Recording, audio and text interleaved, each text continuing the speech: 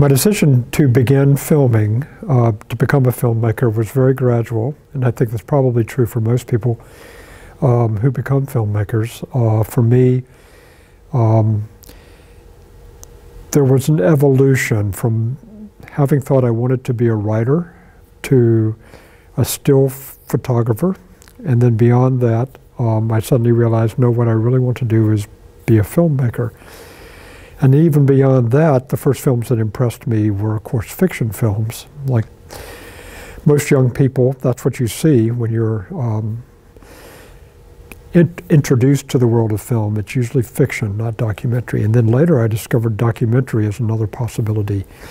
And so those four sort of steps that it took me to undertake before I could decide exactly what I wanted to do happened, and once I began making nonfiction films, I never looked back. I've been doing it forever. There were some very important films that I saw early on when I was a student. One was by Fred Wiseman called Titicut Follies. I saw that in a psychology course, not even a film studies course, but psychology. And then another film by Richard Leacock called Primary, which was about John Kennedy running for the American presidency. And both of those films were cinema verite, direct cinema, handheld cameras, no narration or very little narration in the case of Primary. And I'd never seen a film like those before because the camera work was shaky, there were zooms, and it was clearly not directed. It was not a polished way of making films. It was very different than anything I'd ever seen, and that stayed with me for a long time, that form of filmmaking. And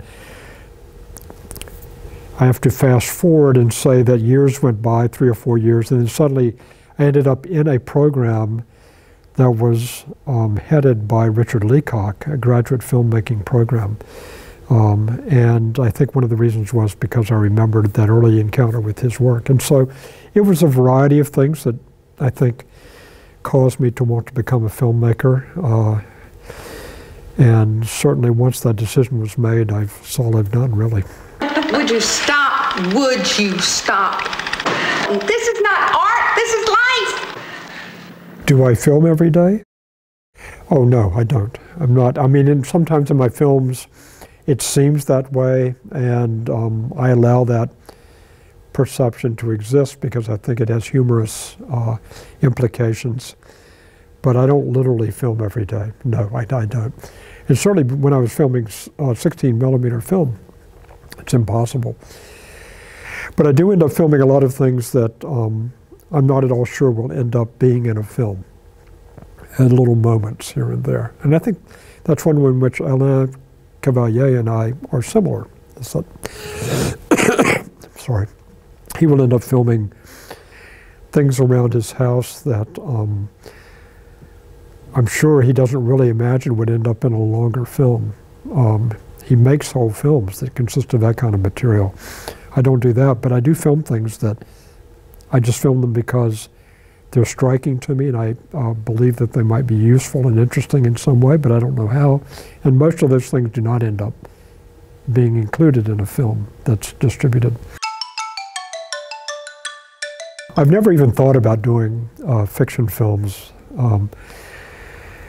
because in a way I think the portraits that I end up making with nonfiction are, for me, as interesting as anything I could hope to find in a fiction film.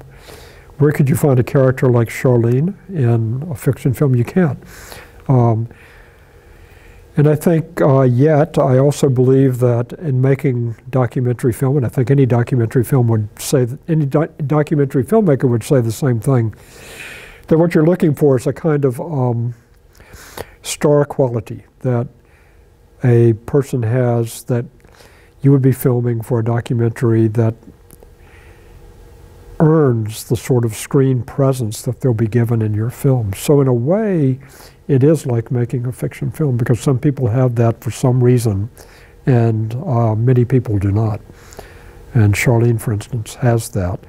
She was a star in many of my films, and and yet she's completely a nonfiction character.